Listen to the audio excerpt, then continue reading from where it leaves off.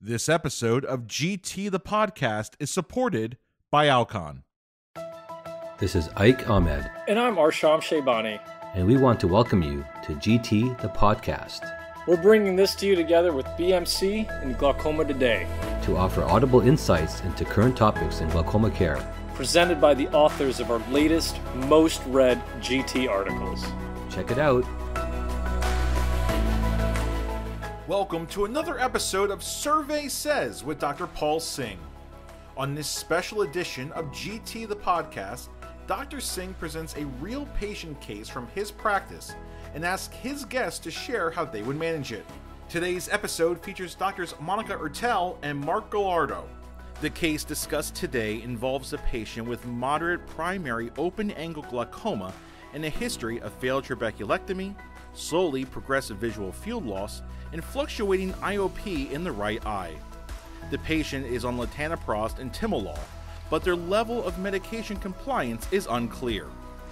The patient's left eye has advanced primary open-angle glaucoma and a history of trabeculectomy, but IOP is stable off drops.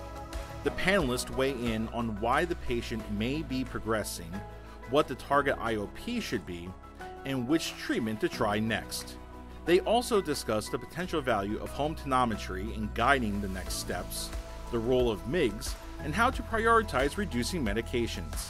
Later, the guests find out how their colleagues would treat the patient based on results of a poll of GT's audience conducted on social media. Tune in to Survey Says with Dr. Paul Singh.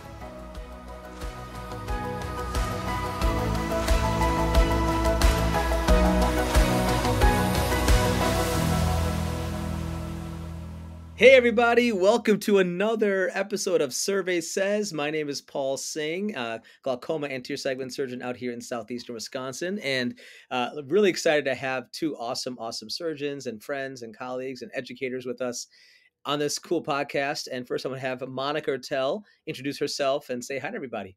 Hey Paul, thanks so much for having me. I'm Monica Ertel. I'm at the University of Colorado and do mostly resident education. Awesome. Well, excited to have you with us tonight. And another good friend of mine way down south in Texas, way in the southern part of Texas. Tell us about you, Mark. So what are you doing down there in Texas, man? I know you pretty well. Down here in El Paso, Texas, it's not the southernmost tip of Texas, though. That would be Brownsville. But, we run a tertiary referral glaucoma center at El Paso Eye Surgeons. Been in practice about 17 years now, fellowship program for about the past 7 years. That's about it. Living the dream. Living the dream, glaucoma dream that we all face every day. I love it.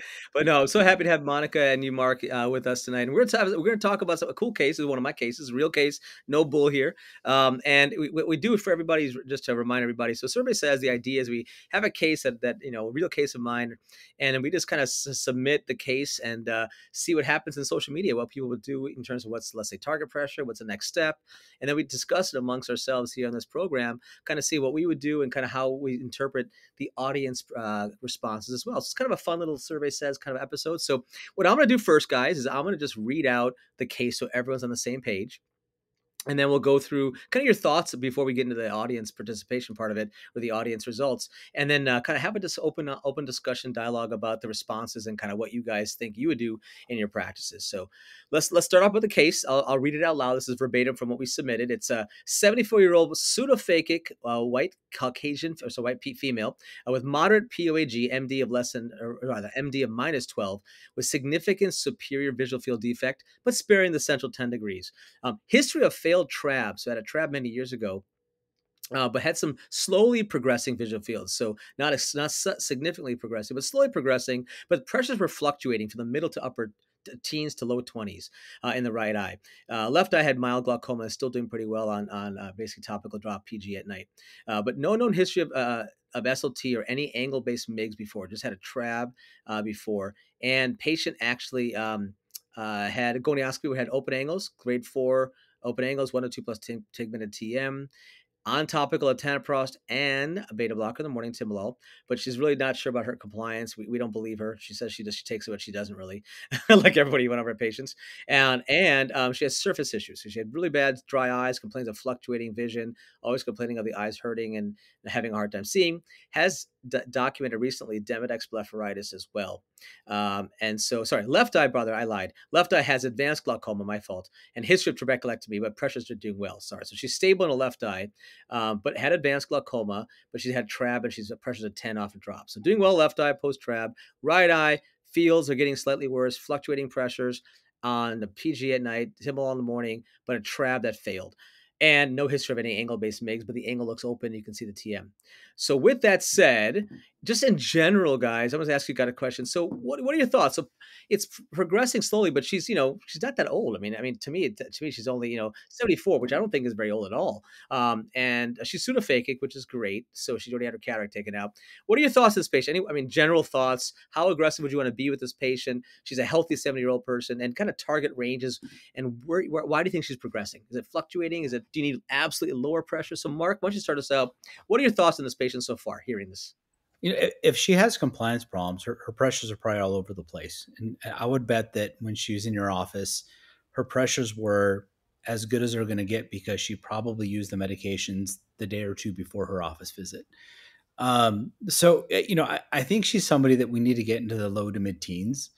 And with all that we have available to us, it's really hard to give a good answer on what is correct for the patient because we have so many different options.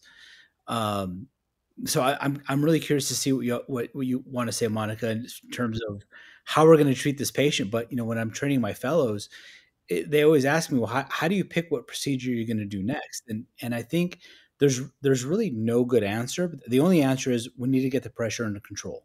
That's true. So speaking of that, Monica, so pressure being controlled, what does that mean to you?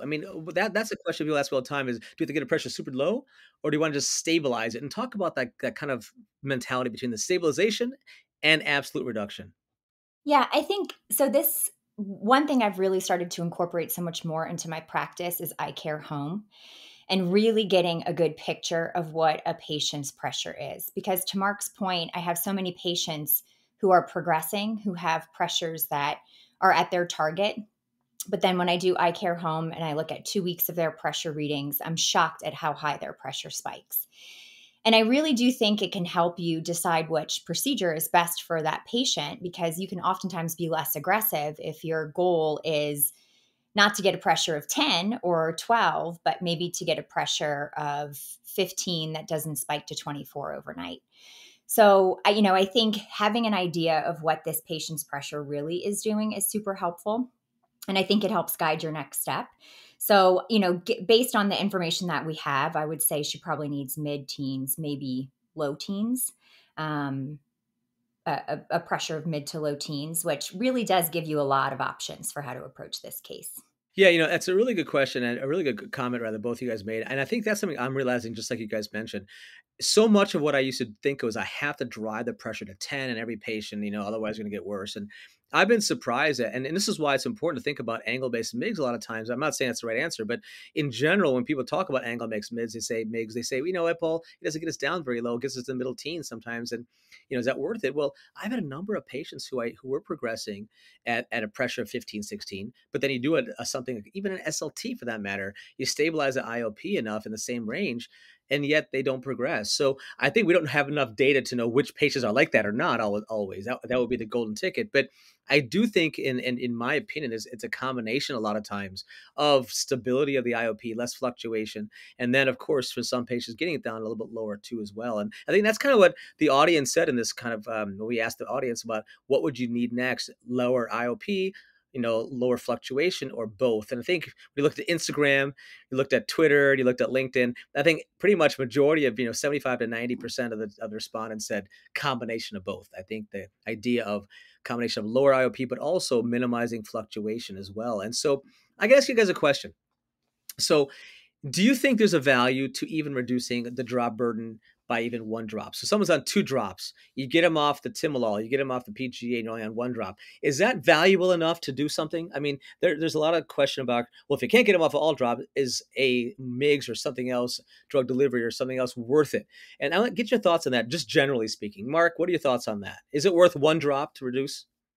I guess it depends on the patient, but if somebody argues that you're going to do a filter because you think you're going to get them off of all medications, it's not correct. I mean, I've had patients that have had filters either a year ago or 15 years ago, and those procedures they're not always a complete success where you get them down to their target IOP and off all the medications. I don't care what procedure that you're doing on a patient, you're not always going to have complete success. It's what we used to define complete success in studies, that you get them off all drops and you reach your target pressure or your percent reduction that you want. But I think you'd have to look at the overall safety profile of a certain procedure and what the patient goals are. And for me, I've been doing a lot more SLT to get a patient off of 1 medication, or trying to get them off of 2, or I'll couple an SLT with a sustained drug delivery device to try to get them off of 2 medications, because even 1 medication can have a significant amount of effect on the ocular surface, or even on the patient's pocketbook. So I would say yes, it would be worth trying to do something to get a patient off of medication.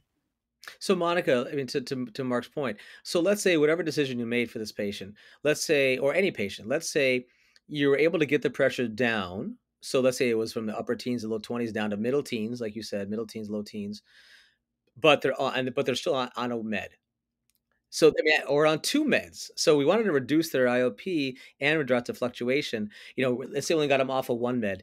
Is that worth it, doing something that maybe less potential risks in terms of adverse events postoperatively, but doing, let's say, an angle-based MIG, let's say, then doing, let's say, a subconj? Curious on your thoughts on that.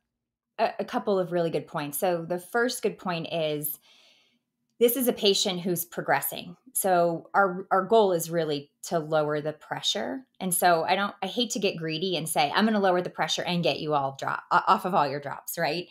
Because I think if we accomplish just a lower pressure, we're winning in this patient. So that being said, the more drops I can get a patient off of, the happier my patients tend to be, for quality of life or ocular surface, especially in this patient who has ocular surface disease. So I like to, balance the safety profile of the procedure with what the goals are for the patient. I mean, I have patients who come in who are taking 3 or 4 drops and are like perfectly happy. Their surface looks terrible, but they're not bothered by it. And those patients, if I need to lower their pressure, it's less about getting them off a drop and just about lowering pressure. So I do think if I can get a patient off of drops, it's important. But the question of whether it's worth the risk in a patient like this. The other thing is, Paul, you said she's young. She's 74. So I may start less aggressive in someone who's as young as she is, and, young in the world of glaucoma clinic, because the next step is important too. So thinking about maybe taking a less aggressive approach and keeping her on a drop with the idea that we have something else to do in the future is important too. Yeah, I mean, I think these are great points, and if you look at the audience polls from all the LinkedIn and Instagram and Twitter, majority of docs said, yeah, they want pressure in the lower teens, maybe mid-teens. So definitely driving the pressure down is important. So now let's get to the nitty-gritty. Let's get really kind of detailed about this in a second, but let's get down to okay, what would you do next? And again, I'm not saying any one product is any right or wrong, but just in general, let's back it up more right now and just say, okay, so if our goal is to get her down into the lower to mid teens, she's in the upper teens, low 20s, fluctuating on beds. Do we want to go angle-based MIGS in general? Or do you want to go subconj? You want to do a laser / drug delivery? So give me your thoughts. I'm not going to lead the witness. Just give me your thoughts, Mark, first again, and then go to Monica. What are your thoughts on generally what would you like to do in your clinic? So, for me, for this patient, because they're already suffering from ocular surface disease, I would probably take them to the OR for an angle-based procedure. I would want to maximize the outflow. And again, like Monica said, we're always preparing for the next step. And so in a situation like this, I wouldn't go straight for something like the GAT procedure, even though I think it works wonderfully in so many patients. But now that we have iStent Infinite, where we can do it as a standalone procedure, I'd probably want to maximize outflow by doing canaloplasty through an ab interno approach. And then I'd implant the iStent Infinite to help maximize that outflow as my first step in therapy for this patient. Because the experience that I've had with coupling the two procedures, I not only bring their pressures down, but I reduce their medication burden. So I think this would be perfect for this patient. So yeah, so canaloplasty, viscodilating, flush the system out, and then maintain it with those 3 stents basically as a long term as well. And then the good thing about the stent is now this is actually the quote unquote typical patient for the FDA approval of the iStent Infinite was a post, surgical glaucoma patient who's uncontrolled on max medical thyroid therapy. This is kind of the perfect patient from that perspective, from an approval perspective. So good points. What are your thoughts, Monica? And then we can talk more about it. Yeah, I think you could take one of two approaches, and depending on really the goals of the patient, you could even start with a SLT in this patient. I think likely, given the fact that she's had a trabeculectomy that's failed and on 2 drops, the likelihood of success is lower, but she is spiking up into the 20s and maybe even higher. So I think you could start with an SLT, but I do think eventually in the near future, she's going to need something in the operating room. And I agree with starting with an angle-based approach. I think a 360 goniotomy is a great option in this patient. I think she, somebody who would do really well with something approaching a little bit more of the angle and doing something a little bit more aggressive in the angle, given her moderate disease. So that would be my approach surgically. Yeah, no, absolutely. So let's talk about that real quick before we go into details. The idea that you could even do SLT early on, absolutely. I mean, I think we have to just think about what are our goals and just think about what we're trying to achieve. And if it's within that reason, then I think it's awesome. So you say, hey, you know what, I'm gonna do SLT, knowing probably not gonna get them off the PG and the beta blocker, because they're in the upper teens, low 20s. I can't probably get down to low teens off of meds with just an SLT. But if I'm just trying to get them down and then see how that works before we do anything else, and then talk about what else we could do to get them off of meds, great. But the goal is going to be different than what we're doing with GAT or subconj. But if you say, hey, you know what, let me do SLT and then maybe do a drug delivery, do like a bimatoprost and release, or consider even iDose, let's say. But you can say, okay, let me just go ahead and do a Durysta even, and an SLT, you're going to get probably a good chance of getting them off that topical latanoprost at least with the Durysta and or iDose, and then you can do your, of course, SLT, and that may get you down to the middle teens probably on that combo, depending on obviously SLT works about 75% of the time in terms of data. So that's a great option, absolutely. But you're right, you're probably not going to get the longevity that you probably might get with some of the other procedures. But if you're someone who's not comfortable doing MIGS or doesn't do glaucoma surgery, and you don't have the opportunity to send them to someone else, let's say for some reason, SLT and drug delivery is a great combo for a lot of docs, and there's absolutely no reason we can't do it after a trab or some other subcon surgery. So I think it's a great opportunity for some out there who aren't doing surgical procedures. With that said, I think the longevity, like we talked about, I think an angle-based MIGS or a subcon surgery or even a laser like an ECP or micropulse or slow burn even. Have you guys thought about doing those? Do you guys do anything like that? Like, let's say slow burn type of CPC or a micropulse or even ECP. Anyone want to comment on that? Monica, do you do those at your center? This episode of GT the Podcast is supported by Alcon. I do. I've started to incorporate a lot more. I call it low and slow burn CPC. And I've had great success, and I think the safety profile is excellent. My patients tend to do fairly well.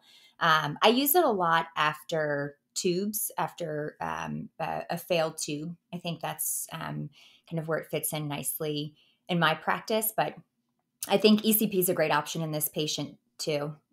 She's pseudophakic, so she's a good ECP candidate. Yeah, I think we kind of underutilize ECP, to be honest with you. I think it's one of the earliest MIGS procedures that we had. And I think with with some of the new probes that have been out there, and I think new protocols, inflammation's controlled pretty well. I don't think we get, kind of those issues we faced early on. We started doing it. So that's a great opportunity. I mean, what about you, Mark? Are you doing any kind of CPC, slow burn or ECP?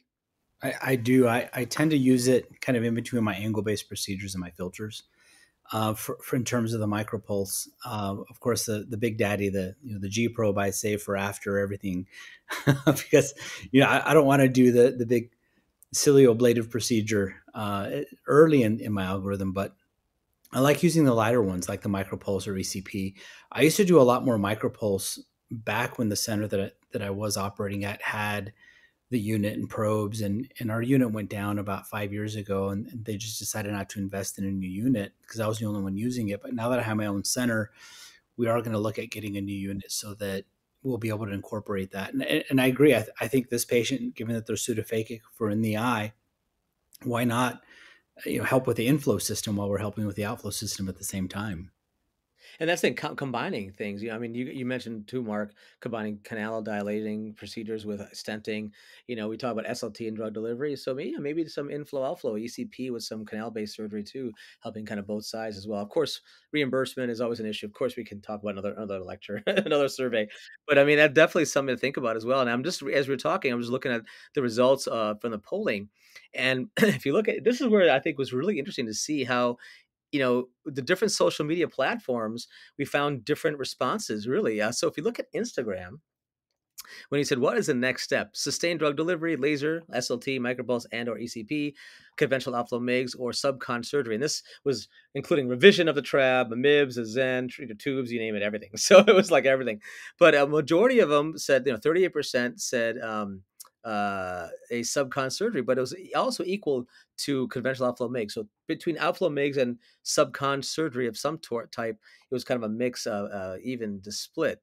But if you look at like LinkedIn, 16% rather said subcon surgery, but majority said SLT, micropulse, or ECP, and then next was conventional pathway MIG. So subcon was last. And if you look at Twitter was 50% subcon surgery. So it did split a little bit differently between LinkedIn, Twitter, and Instagram, where Twitter wanted mostly 50% wanted subcon versus when he said, LinkedIn only subcon was only at 16%. So this shows you glaucoma is so freaking hard because there's no right answer. It's great because we have a job because there's no right answer. But I want to get down to this a little bit next 10 minutes, just to kind of get an idea of what we could do if all of them are appropriate. And so let's talk about the subconj. I want to get back to the angle-based MIGS in the last, but subconj. So if you had, let's say, a scarred bleb that was fibrotic, would you consider doing a revision or just do a new Zen/trab or tube? I mean, let me ask you, how do you decide between revising it, a trab, or let's say revising a Zen, or placing a new subcon surgery somewhere else? What are you guys' thoughts? Monica, what do you think? Yeah, I think a few things go into my decision. So if it's a surgery that I've done, I'm more likely to revise it. I'm much less likely to revise a surgery that someone else has done. Just because I don't always know what I'm getting myself into, and the potential post-operative course that the patient had. So more likely to revise it. I do love trab revisions. If it's been scarred down for some time, for a couple of years, I would probably think about doing something new and different. So either a Zen, which I'd probably lean a little bit less towards in this patient, something more like a tube, especially given the fact that she's had a failed trabeculectomy. But yeah, that's kind of my decision. I think it depends on the postoperative course. If I did the tube, the trab, and if I didn't do the trab, I'm less likely to revise it. Yeah, no, that's a good point. You don't know what the trab flap looks like underneath when you open it up sometimes as well. How about Mark? How about the conj? So Monica mentioned kind of if it's fibrotic or some of that. Is the conj the most important thing? If it's like thick or kind of tight versus if it's loose, or does it look like cystic? I mean, does the morphology of the bleb play into whether you revise it, or is it just if you did it or not kind of thing? It's kind of both. I agree with Monica. If I did the initial procedure, then I'd be more apt to actually revise it. If somebody else did it, I tend to not revise someone else's work because I don't know what their postoperative care was like. I don't know how the patient responded. I don't know how quickly they scarred down. But bleb morphology is huge. And so if I have somebody that has a significant amount of subconjunctival fibrosis, at least in my hands, I don't get a great result from revising that one procedure in that area. So I'll go with a filter in a different part of the eye. And it's one of the reasons why I've always kind of planned out my surgeries, where back when I would do the ab external canaloplasty, I'd do that at 12 in case I wanted to do a trab in the future. I'd have the superior nasal conj and the superior temporal conj for a tube shunt if I need. but I'm always looking for the next step. So if there's enough room for another procedure like a Zen, if there's enough healthy conjunctiva, I would do a Zen before I did a tube. Yeah, that's kind of how I've been. In fact, I've been surprised. So, I've done a lot of Zens and of course, some of them fibrose. It does happen. But no, look, the thing that I've found is that, the ones that have scarred where you have that T-nons that becomes like a thick plate, then when you open it up and you kind of clean it up, there's no soft T-nons left to scar again. They tend to do great. So my Zen revisions tend to do really, really well because I open that scar tissue up and then close it back up again. And yet, yes, you want to have some mobile contact. If it's completely flat and scarred and just like you're done. But if I have a decent amount of tissue, I can loosen up and kind of loosen up the scar tissue, and then you really undermine that T-nons, and there's no soft T-nons left. They tend to do really well. So I tend to like to revise my Zens if I did it for sure. You're right though. If you don't know what happened, if there's a trab, you don't know what the flap looked like, how they fibrose, how it was a flow right afterwards. It is hard to know if we should revise it. But I think having healthy conch superior temporally, or even in just next to the previous failed trap. I've definitely used that space for Zen, so I think it's definitely appropriate. And tubes are still very good. All the studies we've seen, tubes still are very valuable as well. But you guys all mentioned that you would go conventional outflow MIGs, and so tell me, is just because you don't want to deal with the trap or other complications of subconj MIGs, or you thought it would fibrose? So why did you pick angle-based MIGs over a subconj surgery of some sort? It's really safety profile. And I think angle-based procedures are a lot easier on the patient because they don't have to come back in so frequently. They don't have to worry about 5-FU injections or needling revisions.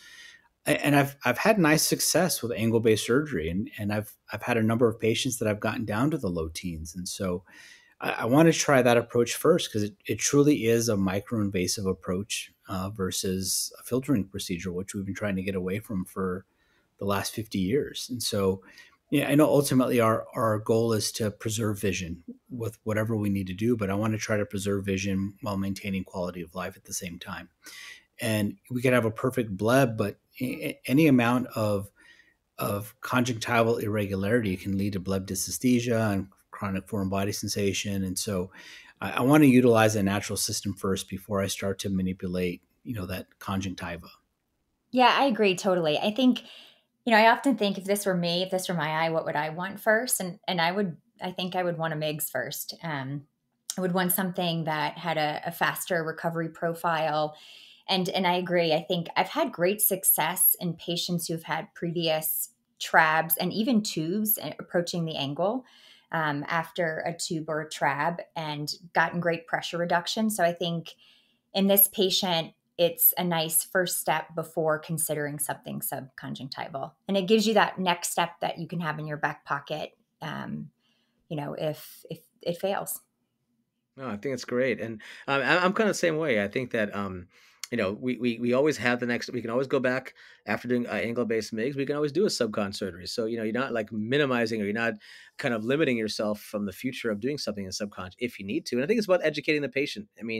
I think what we have to get used to now more than ever before is really helping educate patients that this is a long journey and that I'm going to use different technologies, different procedures at my disposal to help maintain that high quality life, like you guys mentioned, as well as trying to control your pressures at the same time. And it may work, it may not work, it may work for a few years. We may have to do something different. And just kind of setting that stage from the beginning, whether it's SLT, whether it's drug delivery, whether it's MIGS, you name it, we're going to try different things along the way. And that's this whole world of interventional glaucomas, setting that stage for the patient as well. So I think you're absolutely right, guys. That's what I would do too as well. And that's what I did, actually. We'll talk about that. So with that said, Monica, you mentioned you would do a kind of a trabeculotomy, GAT, kind of gonio something procedure. So talk about why that over doing, let's say, stenting or a canal dilating procedure. What was your thought process on that? Yeah, I just, given the advanced disease, for me, I really like doing a 360, doing a GAT in a patient like this. I've just had good success with getting great pressure reduction. It is a little bit sometimes more of a recovery, so important to consider that if you're trying to do something less invasive, doing a more limited trabeculotomy or iStent is a great option.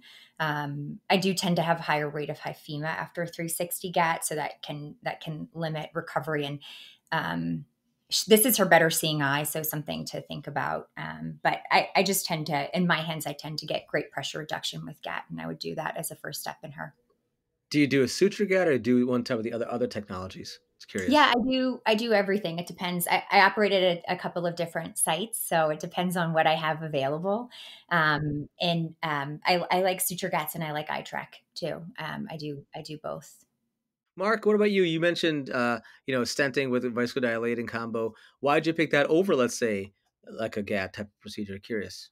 It's just preparing for the next step, really. From the experience that I had with being in the clinical trial for Infinite, we had some train wreck eyes, and we were actually quite surprised at the results that we got in patients that have had failed filters and their outflow system, their conventional outflow system was still working. And so with the patients that I've seen from the clinical trial, I'm really comfortable using it in patients like this.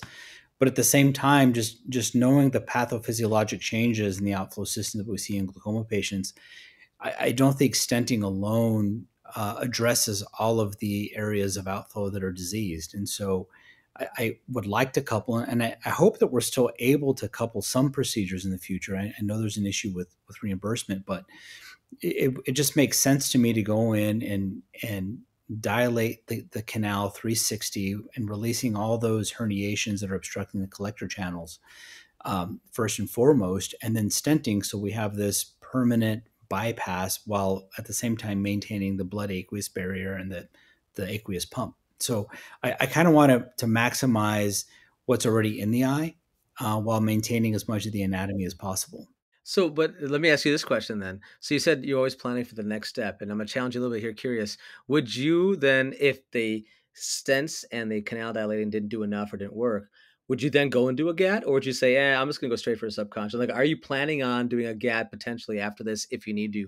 I would think long term. So if this was something that didn't get me pressure reduction within the first few months, I wouldn't go back and do another angle-based procedure in them. Now, I would consider doing a suprachoroidal type procedure in this We didn't patient. talk about that. Yeah, thank you for bringing that up. That would be an option. But if let's say I put in the stents and they work for 4 or 5 years and the pressure started to creep back up, then I'd come back, remove the stents, and do the gap procedure. This would be a great alt, and I didn't get a chance to put that in because we didn't have enough options. But there's companies now like Yantrac that have come out with already approval of a scleral reinforcement scaffolding type of procedure to create that suprachoroidal stent or a space rather, a cleft. And then we have also other kind of investigational devices working on it. So I think the suprachoroidal space is a great opportunity, especially in this kind of patient too as well, which we didn't get into. But yeah, I'll just for the sake of time, guys. Thanks for this. These are great discussion. For the sake of time, I'll let you know what I did. So Mark and I think a lot alike. So I did do a canaloplasty with the eye track and put the iStent Infinite. We were both Mark and I were in the study too with the Infinite trial. But I never would have thought that I would have done that type of procedure 5 years ago, just because I don't think I realized that you could open up the canal like we've seen. I think we were taught traditionally, you do a trab, you bypass it. Guess what? You bypass the conventional pathway. Fibrosis, scars, it's inoperable, and you can't open it back up again. And I think we've seen with GAT or with canaloplasty, with the stenting, we do see that there is a potential to open things back up again. And I really did drink the Kool-Aid with viscodilating and really flushing it out with pressurized, visco delivery as well, and then kind of maintaining the stents. And this patient actually has been about, I think 6 months now, I think 4, whatever it's been a while now, I think, and is doing well, is actually off of medications in the middle teens. The reason I asked you about the pressure, she's around 15, 16. She's not low teens, but she's off meds and she's happy. It's only been 6 months. So I can't go into like 10-year data, but that's why, for me, it's like, that's okay. I'm okay with that. Like, I'm okay keeping her at 15, 16, not low teens, but minimize the fluctuation. Her vision's not fluctuating. I did treat her with some Demodex treatments. Now we have, Xdemvy and, Lotilaner. So that worked out to help her surface of the eye as well. So to me, I do think that there's an opportunity to utilize a conventional pathway. If you don't give up on it, because we can always go back and do a subconscious trab tube revision and even do some ECP and other stuff later on. But I think reopening up the conventional pathway is an opportunity. And I think we're seeing that now with interventional glaucoma. So no, it's really interesting to hear your thoughts and the audience thoughts, because there was a lot of subconj, and I think we can't avoid subconj. And I think it's still great to have all the options we have. And I'm going to ask you guys, tube wise, would you do a non-valve tube then, or would you do a valve tube? I'd go non-valve. Me too. Yeah. Yeah, I would also. Yeah, me too. I think that will give us the best long-term potential for success as well. This was awesome. I love hearing your thoughts. Thank you guys for being so cool and sharing your ideas. And thank you to the audience for just sharing and kind of submitting all your responses. It's great to see how we can all learn from each other, and even this kind of a format, hearing what everyone else is doing around the country, is awesome as well. I want to leave it with you guys. Any comments you guys had about this case? Anything else you want to help our audience with? Any pearls or suggestions? Mark, you want to go first? Yeah, it's just nice knowing that we have so many different options. When we did our fellowships, this patient would have had, the next step would have been a tube and then a diode. But now we have so many different options. There is no one correct answer for this patient because there's so many different things that we can do. And it comes down to what works best in your own hands. Absolutely. Monica? Yeah, I would say two things. First of all, I think our discussion about pressure goals is so huge, and understanding that there's a huge value to reducing fluctuations in addition to lowering pressure, and keeping that in mind when you're thinking about next steps.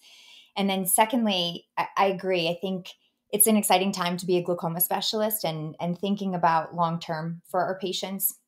And the step after the next step is really important. And this is a great case to demonstrate that. So thanks for the case, and thanks for including me.